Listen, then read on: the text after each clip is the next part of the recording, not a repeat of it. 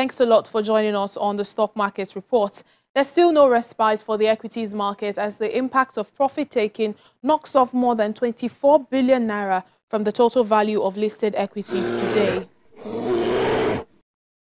While the market's main index ended midweek trading session lower by 0.12% after investors extended sell pressure across 4 key sectors of the NGX, particularly the banking counter, while the oil and gas sector remains positive with a 0.55% increase. Take a look at the activity chart. Volume of shares traded today was lower by 0.53%, but the value of equities transactions rose by 11.55%, valued at 3.2 billion naira in over 4,000 deals.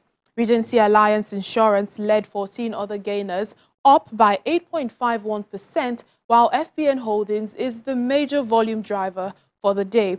We have 2 more trading sessions. We'll see if the bull can make a return this week. Well, that's it on the Stock Market Report. I'm Layo Adegoke.